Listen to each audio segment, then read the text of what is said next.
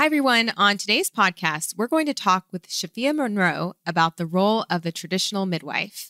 Welcome to the Evidence-Based Birth Podcast. My name is Rebecca Decker, and I'm a nurse with my PhD and the founder of Evidence-Based Birth. Join me each week as we work together to get evidence-based information into the hands of families and professionals around the world.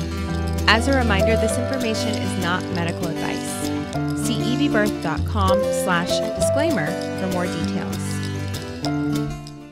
Hi, everyone. My name is Rebecca Decker, pronouns she, her, and I will be your host for today's episode. Today, I'm so excited to present to you a replay of one of our most popular episodes on the Evidence-Based Birth Podcast. And that is an episode from the year 2020 with special guest Shafia Monroe. Before we get started with this replay, I wanted to let you know that this episode contains discussion of Black infant and maternal mortality related to racism, the era of slavery and Jim Crow, and the racism that continues to affect people's lives today. Shafia Monroe gave us such an inspirational episode in 2020 that we wanted to bring it back for those of you who are new to evidence-based birth, or even to those of you who've listened to it before but need some new hope and renewal. Whenever I listen to Shafia's words, it fills me with a sense of renewal and awe for Black traditional midwives and for the tenacity of the human spirit. So join us today as we replay this episode and you go on a storytelling journey with Mama Shafia Monroe about spirituality and traditional midwives. Hi, everyone. Today, I am thrilled to welcome Shafia Monroe to the Evidence-Based Birth Podcast. Shafia Monroe is a public health professional, a midwife, motivational speaker, founder of the International Center for Traditional Childbearing, or ICTC, which was the first U.S.-based Black midwives and doulas professional organization. Shafia is also an author, infant mortality prevention specialist, doula trainer, and president of Doula Ready, LLC. Since 2002, she has trained thousands of people in doula trainings, with 1/3 of them going on to become midwives.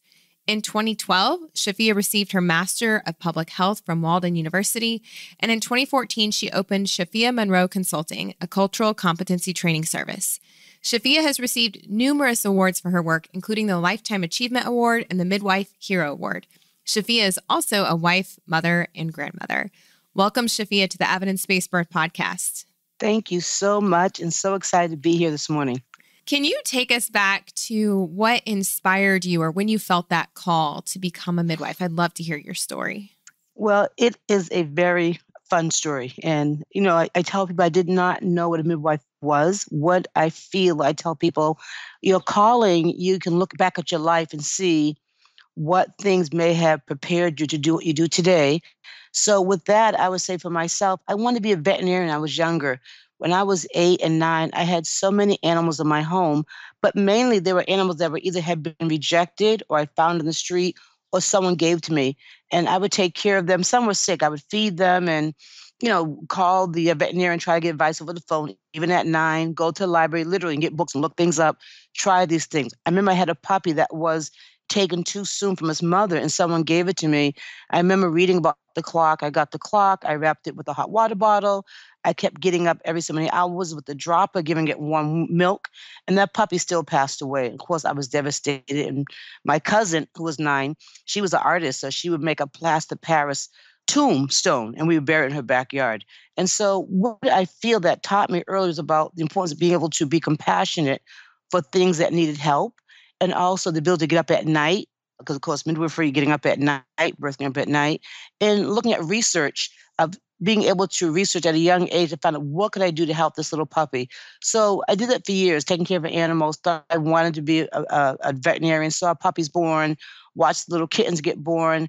I just missed the horse at the stable giving birth to its colt or foal. So those things prepared me, not knowing it though. And then around 15 or 16, I'm born in Boston, Massachusetts, in this area called Roxbury. Back in the 70s, I learned about infant mortality. And so somehow, again, I'm researching and learned that Black babies in Roxbury had the highest rate of dying of any baby at that time on the East Coast, or maybe even the country. And I was just shocked because, first of all, I had no idea that babies died. Any babies died. I mean, you don't grow up at the table, Thanksgiving or Christmas or Kwanzaa, whatever your holiday is, discussing, oh, by the way, there's infant mortality this year. Like, I never heard that term in my life. And so I was like totally shocked. And there's no one really to talk about this. I didn't know anyone to say like why are babies dying and why are Black babies dying. So again, I did more research to find out why. And as I researched, I came across this term called the granny midwives. Never heard about granny midwives either, though my dad's from the South, been to Alabama all my life. I found out later I was sitting around granny midwives, didn't know it. And so I researched these midwives and I read about their work. I'm like, oh my God, I said, I want to be like them. They were like angels to me. These women that walked through the woods with their bags to go help pregnant women, who rubbed them, who prayed over them, who sang to them, who would come back and get them out the bed and wrap their stomachs and talk to the father and wash their children. And I'm like, man, who are these women? I want to be like that. And so that was my journey at 16 to become and emulate what we call the granny midwives. Back then, we have changed their name since then to the grand midwives, but they really, I feel, my husband said they embodied me, like they like talk to me. And I just want to teach about them, not about them, but how to act like them, which is compassionate, loving, patient. They had great experiences. And there's some documentation where the women said when the midwives came to them, Black women, during Jim Crow, during segregation, when things are so horrible in the South, that these women were their light, come to the house and said that you're going to be okay and that you're beautiful. And this research, they taught them African birthing traditions and how to maintain the African culture that came on the ships. They brought enslaved Africans to this country who brought their traditions with them. And those traditions included, along with growing rice and being blacksmiths and educated, they also brought with them midwives and birthing practices. And that's something that we don't hear about. And that has been my journey to really elevate that information for the last 40 years and to put it into today's trainings. And so that inspired me to become a midwife. It was quite the journey because now I want to be a midwife. I know about these great midwives. I'm in Boston. Well, where are these Black midwives? And I could not find any for several years. I had to really work to become a midwife. I finally did find some midwives from the South. They're from Alabama too. They helped teach me for a little while. I then became a certified nurse's aide at 18 at Boston City Hospital and was put on the postpartum floor for a year. So that was great. Being on the floor 11 to 7 shift, which means that there's not a lot of people, in the public, there's not a lot of help. So the doctors and nurses really gave me a lot of good things to do that I normally would have not have done.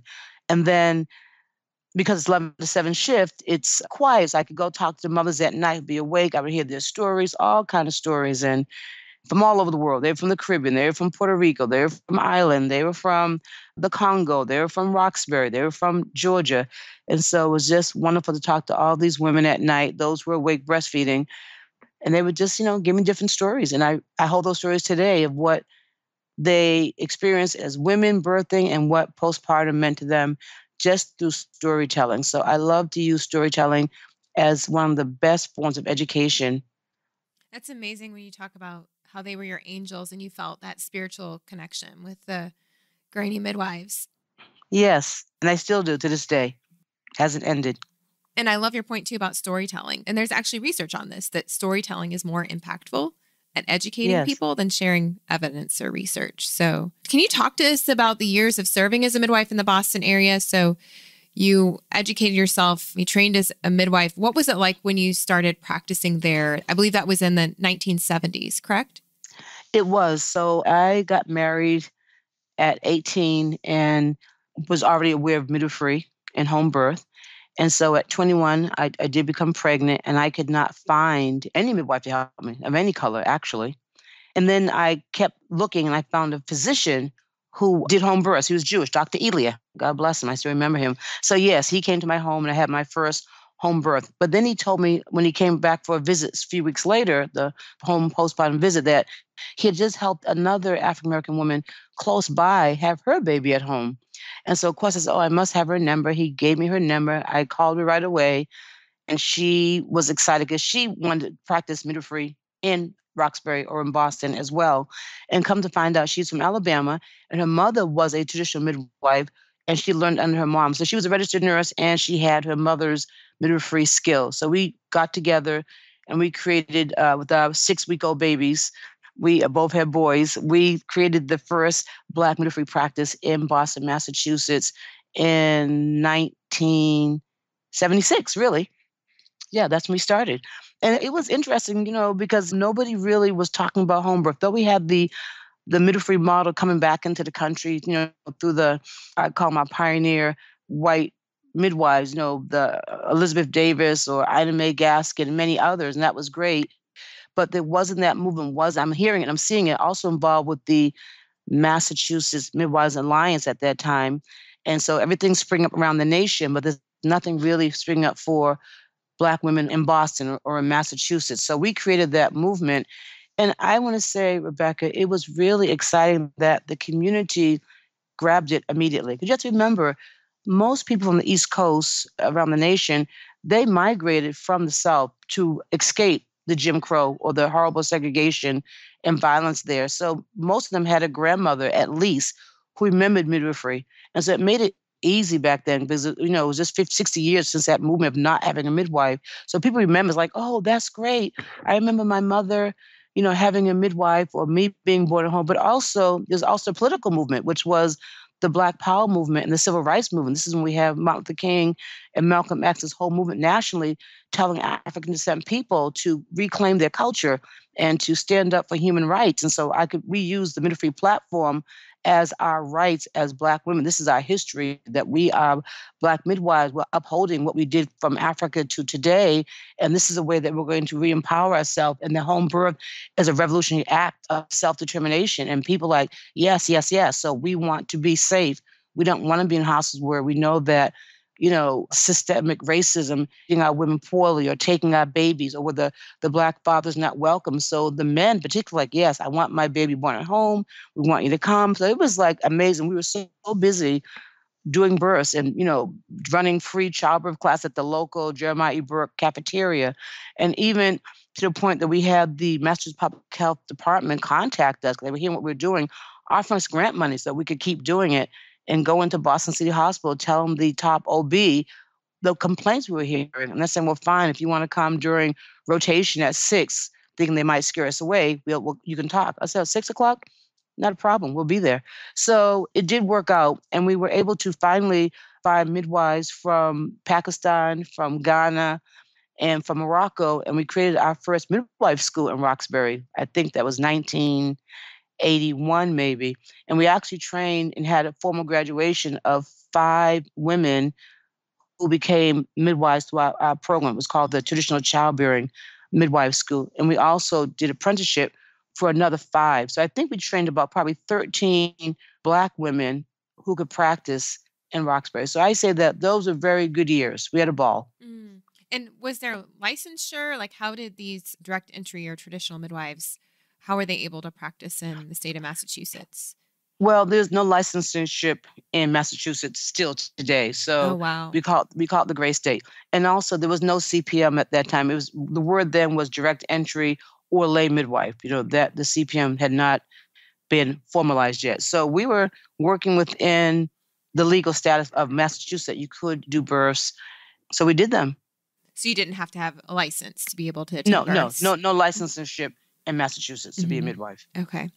And you said those were kind of golden years for you all because there was this movement and there was a lot of power. Do you still keep in touch with midwives in Boston today? Most have moved out. So Boston's really hurting right now. There's only one African-American midwife who just got through going to the school in Maine who's now a CPM. And so during my time being there, I left Boston and moved to Oregon in 1991. And so I was active up until that time. So were other midwives. And so they have moved on or they're not doing it. So it's a dry place for finding a Black midwife. We just have one. We have doulas, many doulas, but not midwives who are doing home birth.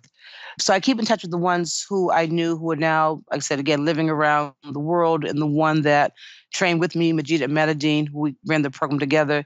We're still very good friends, talk to her all the time. She's in Alabama, which, by the way, just opened up midwifery legally May 2018. So they've re-legalized licensed midwives again in Alabama. So that's good because that is my spiritual home state.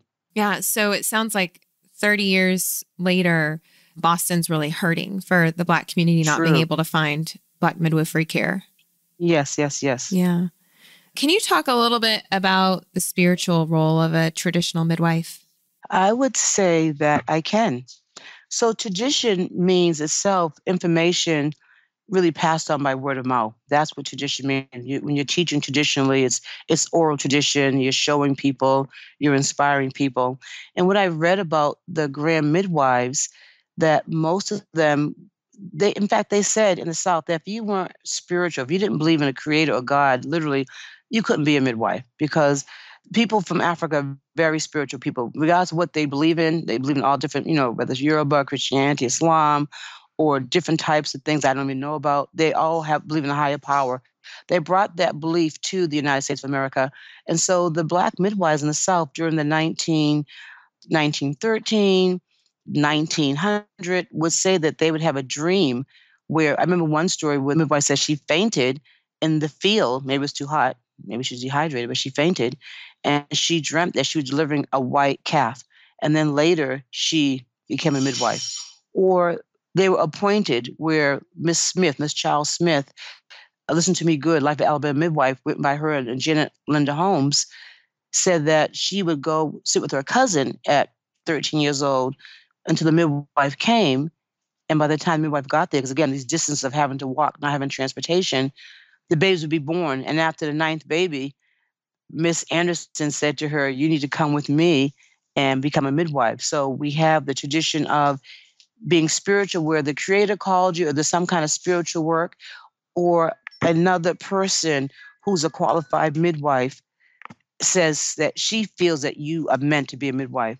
And then also they believe that, they would use the Bible. They would say, well, the Jewish community, the migration of enslavement out of Egypt, they paralleled to the enslavement of African Americans and being freed. And so they saw the spiritual connotation of Moses, that baby being put in the water, for freedom. And so they connect a lot of different things around being a spiritual midwife. And also they believe that, you could pray with a difficult birth and have the creator give you the message. And they would say all the time, I didn't know what was going to happen. This baby was, upside down. This was happening. I just prayed and prayed, and I just knew the Lord was going to tell me what to do. And sure enough, I did this, and the baby was fine. There's so many testimonials to that.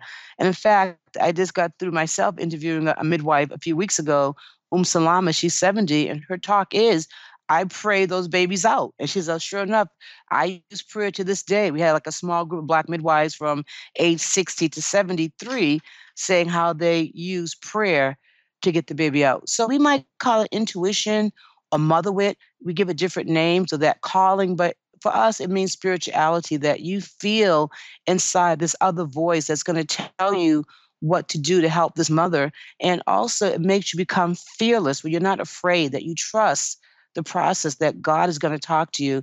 The Creator is going to talk to you. Whatever your spiritual belief is, you're going to get the message of what to do. So there's a lot less fear involved when you go to the birth, because you feel like you're guided. You feel like you're divinely guided. You're protected, that you were called to this work. Someone's making this work anyway. You didn't want to be a midwife.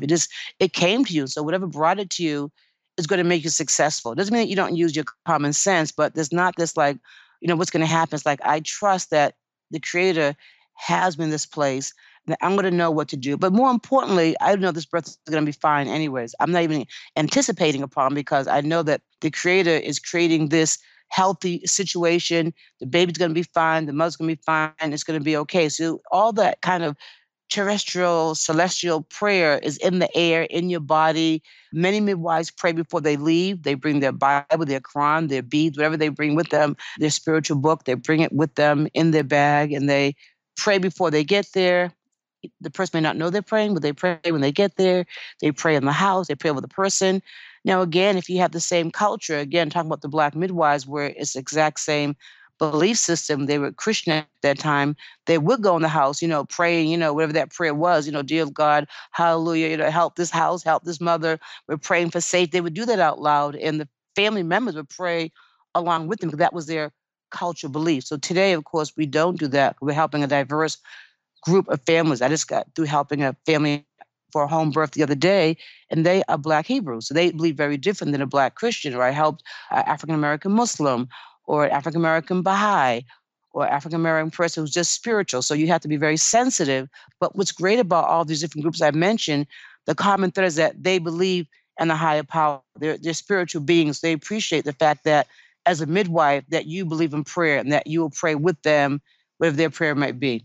So I think that's the piece about the spirituality that really drew me into when I read about these women, that they believed in a higher power. They trusted that they were being divinely guided by a power outside of them, that they were going to be okay, and that they were, they were working for God. They say, no, my work is for the Creator.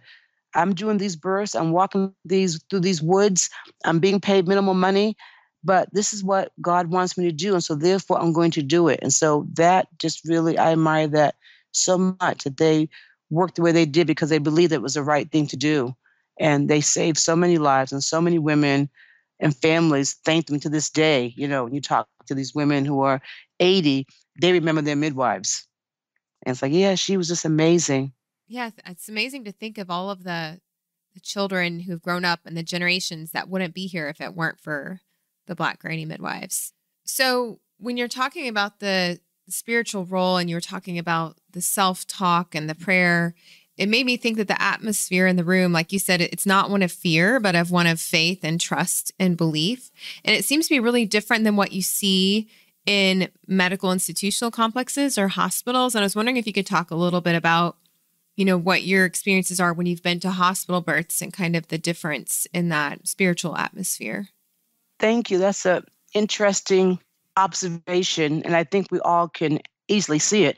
If you go to a religious institution, whether it's a church, synagogue, mosque, temple, people's homes, there's an energy that's emitted by the artifact that they put in and also how they live their life. We've all been to homes like, oh my God, it's so peaceful here. Like, what do you do? Who are you? You can feel peace in some houses. Oh, we meditate here, or this is our shrine area if they're Hindu. And so when you go to the hospital, it's a complete opposite because it's built on a scientific man model, and it's not warm and friendly, and there is no spirituality. It's about fear and machines and speed. Let's hurry up. Let's get this done. Don't bring that foolishness into this room. We're going to do this. And so it is very different. What I do try to tell families, though the hospital looks and believes that the family has the right to bring their belief or their cultural belief with them. And as we know, we're telling families now through their birth planner, through their midwife who might support it, or their doula, but mainly the family, create your birth room. If you have something that makes you remind you of your spirituality, it's going to bring that energy to the room, then bring that, whatever artifacts those may be. And people bring crystals, they bring their crosses, again, they bring certain pictures or whatever they allow to bring to try to create that atmosphere to maintain their spiritual belief. People bring their podcasts to have their mantras on them, or, their chants on them. So people nowadays are bringing, particularly where I'm at, I'm in Oregon, where it's such a supportive state around birth, hospital and home. So no one tells you that you can't do anything in your room in Oregon. So I hear other stories across the nation where it's not friendly, it's not easy, there's a lot more hostility. But here, people can create that atmosphere to the best of their ability. But it's not that the doctor may not have it, though, when they walk in. Mm-hmm. And so I think that's the difference. And when the midwives who I work with and the way that I trained and was trained, you use the spirituality, we walk in with a spiritual belief that you're divinely guided, you're truly blessed, you're living your success right now. We only expect the best for you. God is with you, the Creator's with you, you're going to be okay. You're that glowing entity right now. The angels surround you. And so we're able to say that to the families that we serve with their permission. Because when we work with families, they as a rule know where we're coming from. When you look at your midwife's portfolio on her website or interview, you know that she's a spiritual midwife, and that's why they call me. That's why they call the women that I work. That's why the midwives that I work with who think this way. This is why we're sought after. They want a spiritual midwife who's going to come in and talk a certain way, will respect their belief system, will engage in their belief system with them, but mainly bring that energy with them. And so I can't imagine not being a spiritual midwife, and that's the tradition. The tradition, even look at other groups, around the world, whether, the indigenous midwives of the United States, indigenous midwives of South America, or Asian midwives out of parts of Asia. India, 'cause I love doing anthropology and doing research. That's one of my hobbies on the side, exploring these different pieces around spiritual midwifery internationally. And it brings the work that I do cultural, with my cultural competency training. I have to understand this. And all of the women, midwives, regardless of race, were spiritual people. Even out of Europe, before the witch birding and all those things that happened, even the midwives of Europe, they were spiritual women too. They believed in something and they brought those beliefs to the work that they did. And because of the patriarchal system in Europe that we called them witches and all these negative names and pushed them underground, it got lost sooner in Europe as opposed to parts of Africa. And again, bringing our tradition from Africa into the United States as enslaved people, it was so important for us to hold our spirituality around birth, because that's of all the things that they took from African descent people in this country. They took our language, they took our religion, they took our children, they took everything, our clothes, our music, they took everything. What they did not take or could not take is how we birthed an African centered way, our tradition, because as a rule, when Black women on the plantation birthed, there was nobody there because nobody cared. So normally who helped these women were other Black women who often, by the way, fact, were midwives from Africa. And if it's second generation, even the midwives who came from Africa, they taught their daughters how to be midwives. They passed the information down. That's tradition passed on to daughter to daughter to daughter. And so for many, many years, until we had the Shepard-Towner Act that eradicated the Black midwife in the South in the 1920s, up until then, we were able to practice those traditions. Now, a lot of women don't remember it or they didn't know what it was, but I know what it was. The fact that Black women only could stand up to birth. The tradition was they could not lay on their back. They had to either kneel, was the tradition, or they always had a quilt on the ground. They would kneel on the quilt or squat to give birth. They always had physical contact. The midwives always rubbed mothers, very hands-on. They would use all kind of oils, just like we would see in Africa, coconut oil, a palm oil, a sesame oil. They always massaged the moms. They always hugged the mothers. They always talked to them like they were little babies. Oh, come on, baby, you're going to do okay. Come on, honey. Always soft, nice, talk to them. Never mean. They would really dole over them. They always made the father, feel empowered and included. He had his job to do. He was valued. They were very much equitable in the sexes. One was not better than the other. They believed in male-female power. This is all the spiritual aspect of, you know, I would call, I'm going to say for me, Black midwifery, the tradition of Black midwifery. It's not so much wearing a head wrap on your head or wearing African attire. It's more of the spiritual component. You really can't see. You have to be involved in it. And then you have to learn about it. And then when you learn about it, you see that, oh, my grandma did the same thing. When I felt as a child, she would talk like a baby, pick me up, put some oil and salve on my sore and tell me I'm going to be okay. And she would pray on that sore and blow on that sore. We call it the blowing of spiritual energy on the pregnant woman's stomach. And so, yeah, I just love it. It's just so easy and it's so natural and it's so universal and it works. It's amazing listening to you talk about it. It gives me chills, and just thinking too to the contrast and how that was taken away from so many people, like you said, with the criminalization of midwifery. And I love that you're bringing this back. And I wish that we knew that more people who work in medical institutions were even aware that this spiritual role exists. Just also just want to add, I see with this country, United States, that, we've gotten more and more detached, even as midwives, because the term that we have to say now is that inappropriate touch. That we've heard that, I think it started like maybe 10 years ago. Everything was called inappropriate touch. That's inappropriate. Everything was inappropriate. So now most mothers don't get touched. And like, how can you birth a baby if you're not being touched? When I touch you, we believe that I'm passing good energy into you. I could also pass bad energy into you. So we say, you don't want negative people around you. That was a tradition too around spirituality, that the mother had to be around pretty things and nice people for a nice birth and a nice baby. So if there's fighting in the house, arguing, they would say, oh, that's bad energy. Don't go around that person. So my point is that, you go to and really quick too. So I have 7 babies, most of them born at home, but I will always go to the hospital for my prenatal care as a midwife because I wanted to see how they treated me. And I would never tell them who I was. I would just go there and, like a regular mom, I stay on the scale, pee in the cup. And I remember the doctor We had this joke the whole time, me and the doctor. It was a joke on my part. She said, well, how are you feeling? I said, well, I'm feeling great, but my back is killing me. I would love a backache. She never gave me a backache for 9 months. You mean a I would back say, rub? thank you, back rub. Thank you. She didn't Yes, touch your I'll repeat back, it. I would assume. No, but she asked me, how are you doing? I say, well, my back is hurting. I said, I would love a back rub. And she would not give it. And I'm like, wow. And here I'm a practicing midwife. You say to the mom, how are you feeling? You know what she's going to say. In fact, I would say to her pregnant, how's your back? Oh my God, it's killing me. Hey, lay down. Let me give you a back rub. And oh my God, I feel so great, Mama Shafia. This is amazing. Thank you. And that was what the Black midwives did. You did not leave. You did not see a mom without touching her. The prenatal care is about the prayer and the physical contact. That is a prenatal care. We know now that, and I'm sure you might know too, Rebecca, from your evidence that we massage people, it lowers their blood pressure. It slows their breathing. It makes their whole respiratory system get in a good state. It creates their homeostatic state. That And healing so, touch, it really is healing. exactly, Yeah, it's exactly. therapeutic. And so we're not healing our moms because when you go to prenatal care, normally there's no hug, there's no rub, it's just pee in the cup, get on the scale. Okay, you're doing good. Let's get that outside. Yep, the baby's moving. It's a boy. See you next week.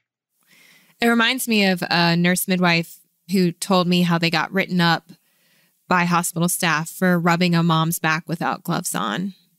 Wow. And Without just that, gloves on. yeah, like you can't touch someone. And obviously things are different in the time of COVID, but this was before COVID. Right. And yeah, that just lack of physical touch. Well, but I see also when we talk about the American system around birth, it's less and less. I mean, I remember reading the book, Spiritual Midwifery. The term was spiritual around birth. And now I don't hear that. We're using physiological, which means just let the mother alone, let her do what she wants to do. But that's not everyone's culture. Just, don't touch her, just let her do her thing. She knows what to do. We know that the body knows what to do, but we're mammals. And I always use the example of the whales or the dolphins. They run in flocks. Females tend to be together and they touch each other. And we see the dolphin giving birth in the ocean with the midwife dolphin helping and one helping out. Same with the whale and the same with the elephant. There's a certain amount of physical contact. And even beyond that, as humans, we need that. And so I think the physiological birth movement and this thing about talking about obstetric violence and the abuse that we're hearing, everything has become very negative around birth. The social movement, not that we want to be abused in childbirth, there's a way for it, but I want to hear something loving, like, loving birth and loving touch. And let's get back to spiritual birth and spiritual midwifery. And let's get back to hugging our moms and mothers even want to be touched. I think we're being programmed that, don't touch my stomach, don't touch me. And I've been reading a lot of things on Facebook. So that's interesting that people don't want to be touched, where I want someone to touch. When I was pregnant, yeah, rub my stomach. I don't care who you are. My back hurts. Yeah, we So could probably have a whole anyways. conversation about touching people's.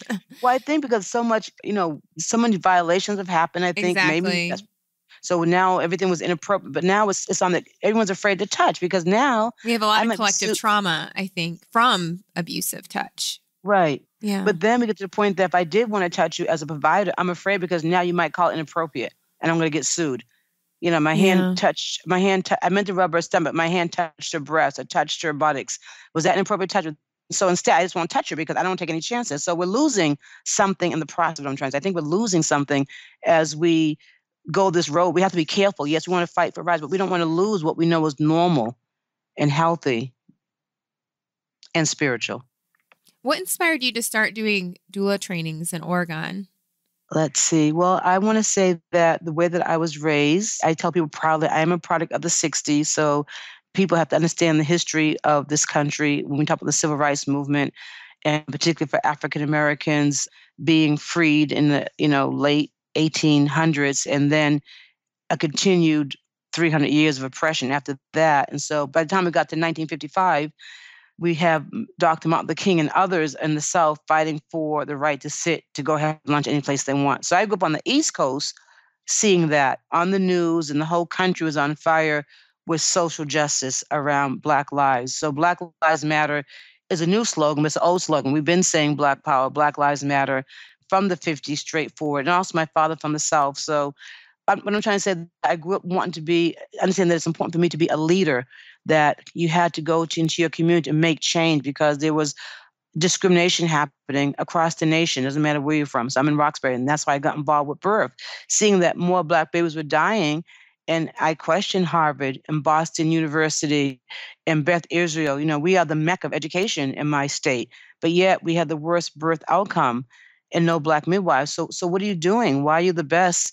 Harvard and Boston City Hospital, and we came and saved Black lives. So in Oregon, I don't see, when I hear the word doula come up and I look up that word and see that it means enslaved woman, a Greek enslaved woman. Of course, I can relate to African American women being enslaved and doing free doula work for the people who oppress them. I don't say the owners, but the plantation people, the white mistress.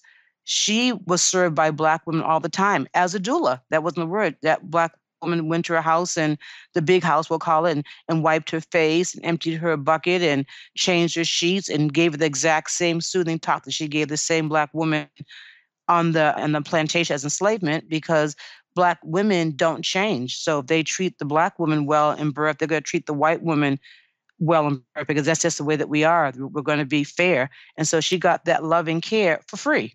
And she breastfed her baby maybe and took care of her, did all the postpartum work. So we already had that history of doula. So when I had that, I said, hey, what the heck? We've been doing that forever in this country, domestic workers. So we've done it historically, and we never got recognition. So I say that the first doula in America was African American women. We doulaed every single white woman in this nation for free for years, for decades. And then we did it as domestics. We were totally underpaid when we did it. And so we know this work very easily. So I wanted to create a training that would give that history for Black women, that this is nothing new, you all. We've been doing this. We called it the Black mammy, the domestic worker, the enslaved woman. We had the grand midwife. Those are the words that we use when we say doula. But I also wanted to create a system that would also empower Black women to take this on with a public health component and a program that would increase the number of Black midwives. And so our doula program is built on the foundation of the 20th century African American midwife. So we open up with the Black midwife prayer. They had a prayer: Our Heavenly Father, the author and finisher of our lives, we give thee thanks for health and strength and all the joys of life. We ask that thou would bless the mothers and fathers everywhere, make them more Christ-like and more loving in the things they say and do. Guide us in this meeting, and may it be the means of preparing midwives to render service more pleasing to thee and more acceptable to our fellow man. And when our work on earth is done, grant us the house of no made hands eternal in the heaven, in the Lord's name. Amen. So that is the prayer of the Mississippi midwives in the early 1920s. And so we open up with that prayer, and I formed the doula training in 2002. So we're going on 18 years now. So for 18 years, I've been training these women with that prayer, and we have trained close to 3,000 women.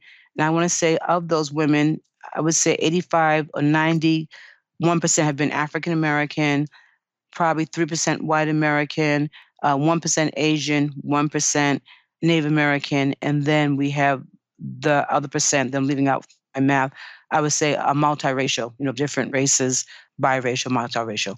So yes, it's been a great training, and 1/3 have gone on to become midwives. And we train everything we're talking about on this talk is what they're trained: the spirituality, the tradition, what the herbs are, the castor oil. So it's like going back in time, training of what we would have trained with our grand midwives. And at the same time, they have evidence-based information. Why are more Black babies dying in America? What's the problem? The leading cause for Black babies' infant mortality is low birth weight. Low birth weight comes from what? Prematurity. Prematurity comes from what? From stress. Stress comes from systemic racism, implicit bias, having food deserts, going to work as the only Black judge and having to fight all day long while you're pregnant, and then going home at 7 months having an early baby because you've had the consistent everyday harassment of being a Black judge or a Black doctor or a Black midwife or a Black teacher. Teaching Black women and the people in that training that it's not young teenage girls on public assistance losing their babies. It's highly educated Black women who are in mainstream white America having to fight to be seen and to be heard while they're pregnant, which triggers too much cortisol, and then the baby comes out. What can we do to prevent that? We can tell her to leave her job early at 7 months. We can go every time we see her, make sure we give her plenty of massage and do talk therapy, which means that this is so hard. My job's doing this. I hear what you're saying. I validate. You're not imagining that did happen. Do you want to write a letter to the Supreme Court? Do you want to write a letter to the president of the hospital to make a complaint? What can we do to help get this energy out of you so that you can keep your baby in? And so those are things that we work on. How do we work in our community and go to outreach, go talk to young men, on the corner hanging out and say, hey, do you have any children? Which we do. Oh, yeah, I have a baby. I just had a baby born the other day. I was in Virginia. And is your wife or girlfriend breastfeeding? No, she can't because she has mental health issues. And you're like, well, wow, is anybody helping her? No. Well, do you want some numbers? I would love some numbers. And you know what they say? Thanks for talking to us, because nobody does. It brings tears to my eyes. Just walking through the community, talking to our people with respect, that we care and we want to ask you, how can we help? And so that's how we train our doulas to be on the ground revolutionaries, going into the communities, asking questions, being humble, smiling, showing love, people, and then giving resources. And then, of course, well, my girlfriend had a baby, but my cousin's pregnant. I want your number. She needs to have you. And so it's just been a great experience. So it's a 4-day intensive training. And also it's called the Full Circle Doula. So they come out, a labor doula and a postpartum doula, all in 4 days. So pregnancy, labor, birth, postpartum, of course, breastfeeding, also inclusion of the families. It's so much that they learn. And then they have 2 years to be certified once they get through with the 4-week training. We have our own book list that's written by and about Black midwives or Black healers only. So what's it called? Medical apartheid or Killing the Black Body, books that no other doula training makes that people read mainstream. That's not even included in their readings. They're reading nice books. But no, we got to read the other stuff to understand why are there health inequities, not health disparities, because it's not about we don't know. It's inequity. It's purposely designed that we don't care. We're not going to give you equal treatment. So even the terminology that we use, not calling somebody at risk. You're not at risk because you're Black, though they say you are, and you're automatically offered an aspirin because that's what's supposed to prevent your maternal mortality. But the issue is not about taking an aspirin. The issue is about creating a system where women aren't being stressed out for getting hypertension because the care is so racist, or it's about listen to Black women. I don't feel right. I've been having a headache for 5 days. I'm getting dizzy spells. My back is hurting. I'm seeing spots in front of my eyes. Oh, that's just stress. Go back home. And we hear about her being found dead on her floor. So it's those kind of issues, teaching our doulas how to have your clients don't take no for an answer. I'm not leaving this hospital until I get a second opinion. I want to be admitted. That's kind of empowering. So it's just a great training. And it's amazing to think, with 3,000 people having taken that training, then many of them going on to become midwives, and just the ripple effect of how many families they're touching. And I think of Nicole Deggans as one of your trainees, and she is. Yeah. And the work that she's done. And then recently we interviewed on the podcast Isis Rose, who was a trainee of Nicole. And, right. It's just amazing how Chanel many people Portia, yeah. Ancient Song, Claudia Booker. We trained. We were the first. That's what I'm saying. So many of the leaders that we see, there was no other Black doula training out there. It was under ICTC at that time, though I created it. So some of the leaders that we see today, they came through our program, and now they have their programs. So it is a good effect. It is very rewarding, and that was my goal, to build capacity in the African American community. Mm-hmm. And today, if people want to get training from you, it's through the ShafiaMonroe.com website. It is. Okay. One more question I wanted to ask for you. What are your hopes or words of inspiration for any Black birthing families who are listening? Well, I want to say congratulations, first of all, for having a baby. That's one thing that we definitely believe in. So many women never get a congratulations when they're pregnant, or a pregnant person does not get a congratulations, especially if they are a Black pregnant person, a Black pregnant woman, because we're not supposed to really have children, we're not supposed to produce. So definitely giving them a big congratulations. So congratulations if they allow that warm hug. I would say, just know that you have the right to have a baby in the best way possible that works for you. And that there are people in this country who do want to give you good care. They may be hard to find, and then maybe not. So don't give up. Definitely, do go through your network and find out who had a good success experience, and find out who they use and make contact with who they use and see if you can get the same service from them as well. Use your voice. you are a paying customer. Doesn't matter if it's, if it's so-called, you got Blue Cross Blue Shield, if you're using Obamacare or Medicaid, doesn't matter if you're paying cash. We have to see ourselves as health consumers. We are purchasing a service. No one's giving us anything for free. And so just like we say at the food store, I don't like this tomato, I'm going to go to another store, get my tomato and I'm going to complain. This line is too long. I'll never come back.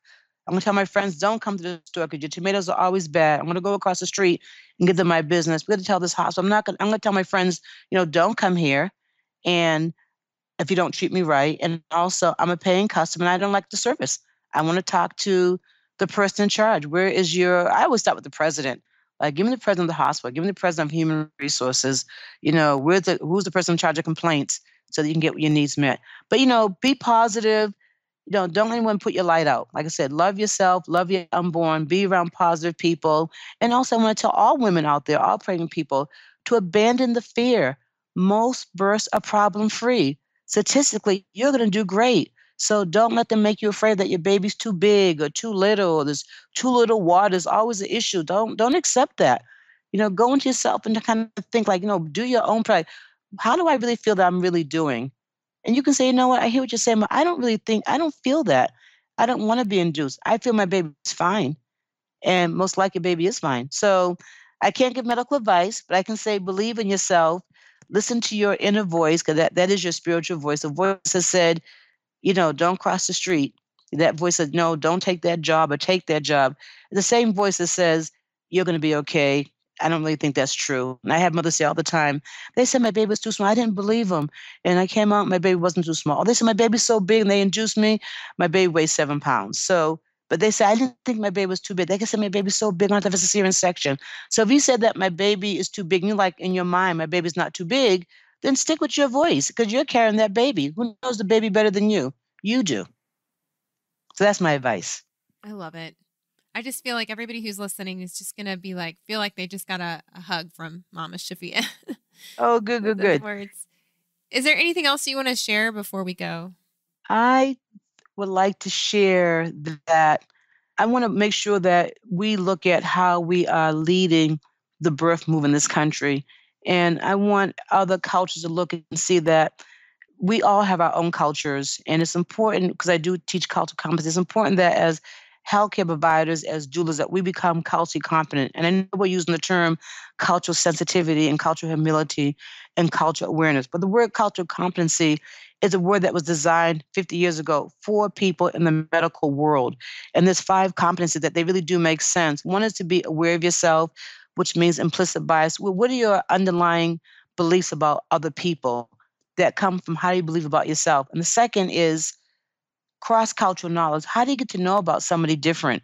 And so we have to find ways to go beyond just reading a book and going to a workshop. But if we can diversify our friendships, diversify our colleagues, diversify, where we pray, where we swim, so we can learn. And just taking the training myself, not taking, but teaching the training, I have grown personally because I look at the world different. When someone does something to me that I don't like, before I get angry, I say, think about it, Shafia. That's actually their culture. Now, I don't like what they do culturally, how they do that, but it is their culture, which means that it wasn't against me. So it just has made me look at people in a very different way. It's been very empowering. And then the third competency is health literacy. Be aware that how do you talk to people? And I think for African Americans, we get the short end of the stick. It's like, I'm going to get a Spanish interpreter. I'm going to get a Somali interpreter. I'm going to get a Creole interpreter. But for African Americans, because we speak English, people don't think we need an interpreter, but we do, because how we speak English is very different.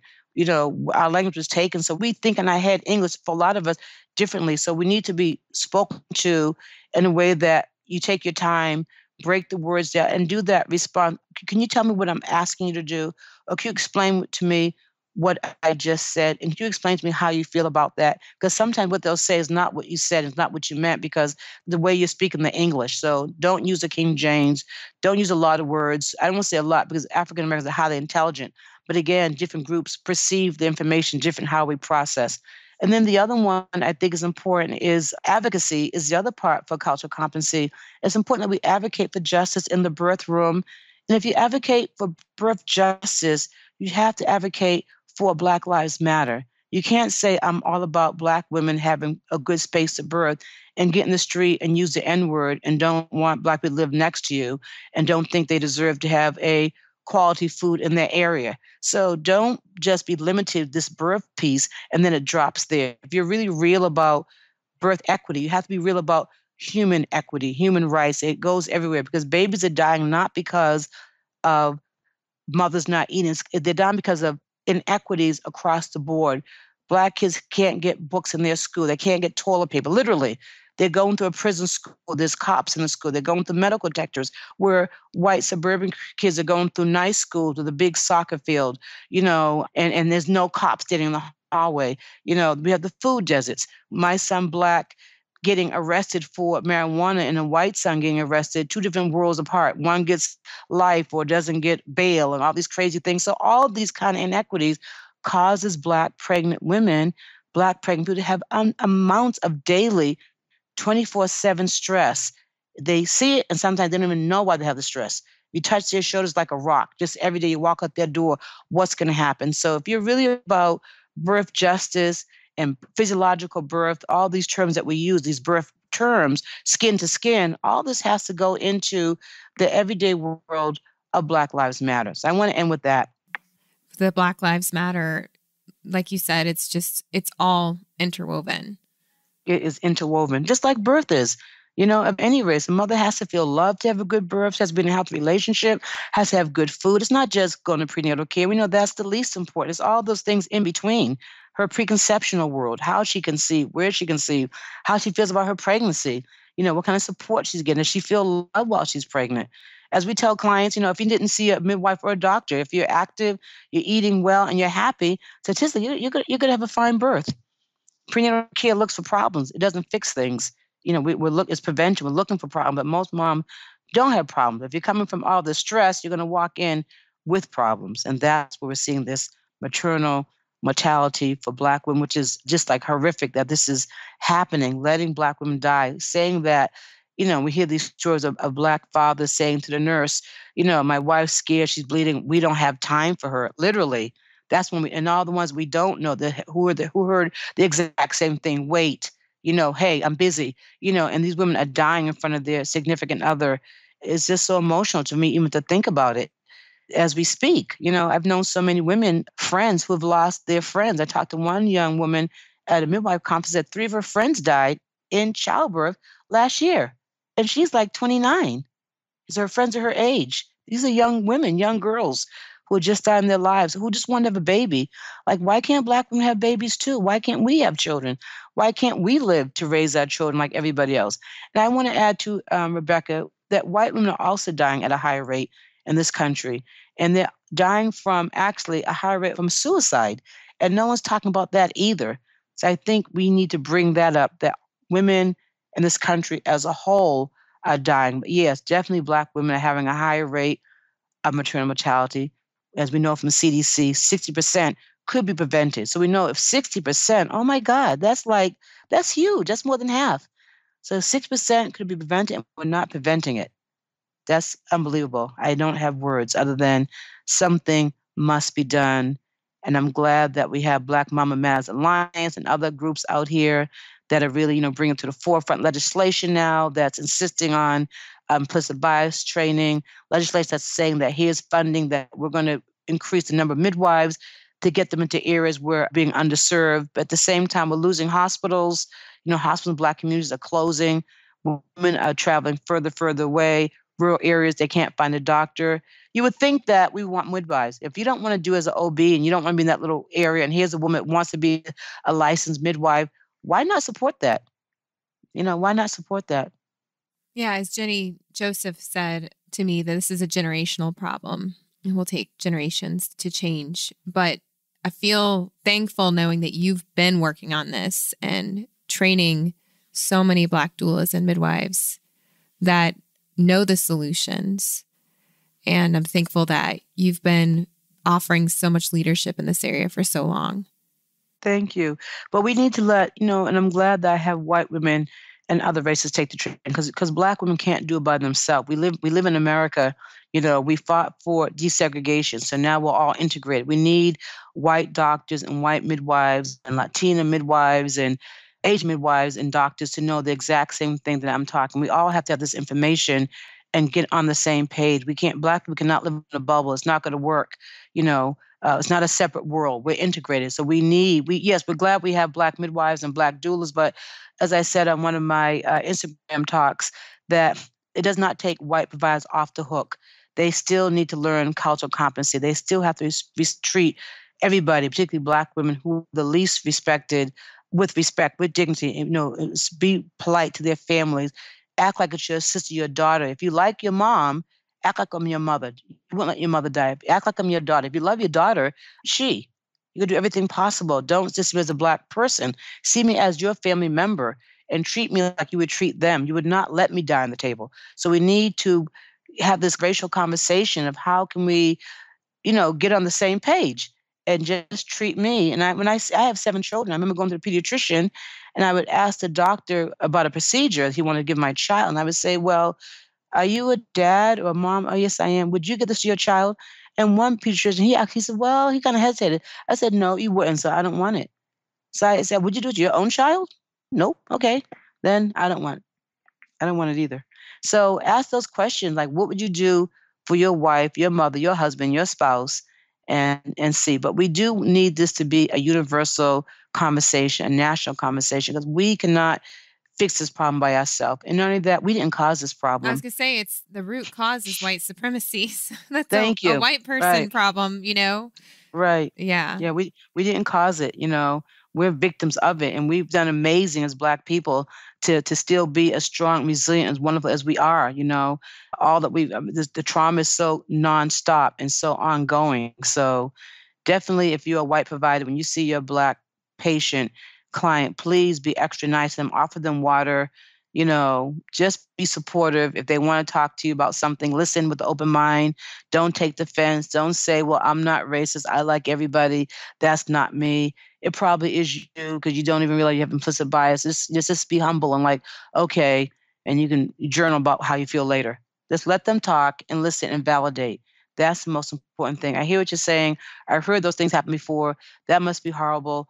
Anything I can do to help or just listen and then go back and try and make some changes. Mm-hmm.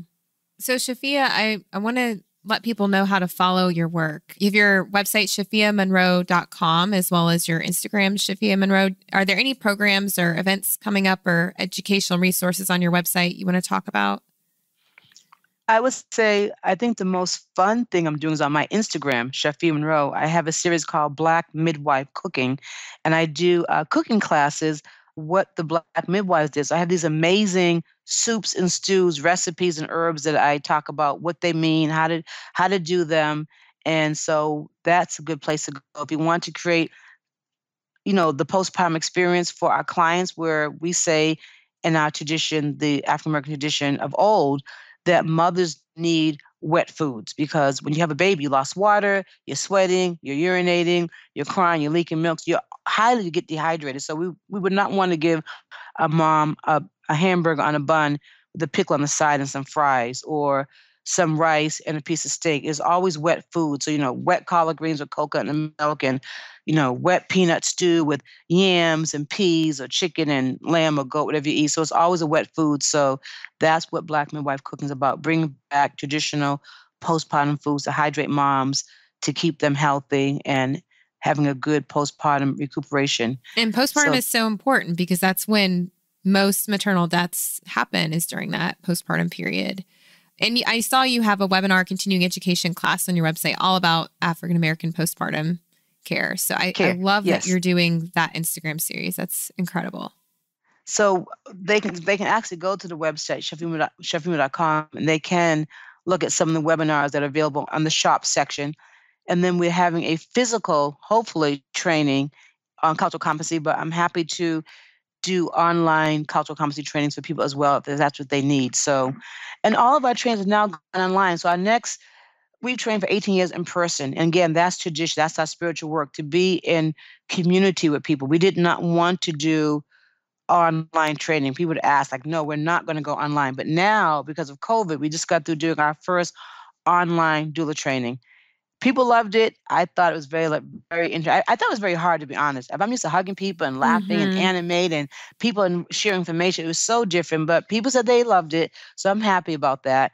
And I'm glad that we're continuing to able to train people. So the next online SMC Full Circle Doula Birth Companion training will be the end of September. So if anyone's interested in learning the traditions of the 20th century African American midwife and cultural competence around Black birth practices, it's just, what public health means in terms of how we get rid of some of this terminology of calling certain people at risk and vulnerable and felony and the WIC mom and the Medicaid mom, all the words I'm against, by the way, as you can see, how we dismantle those words and see where they come from. This call instead saying, I have a mother whose insurance is Medicaid. She's not a Medicaid mom. She's a mother who receives Medicaid insurance. And it's funny that we don't say, I never say I have a Blue Cross Blue Shield mom, only a Medicaid mom. So very interesting how these terms become negative identities without even realizing it. You put that person in a negative category. So the training talks about the terminologies, how to use them. As I said again, the spiritual aspect of birth and midwifery, how to work with midwives.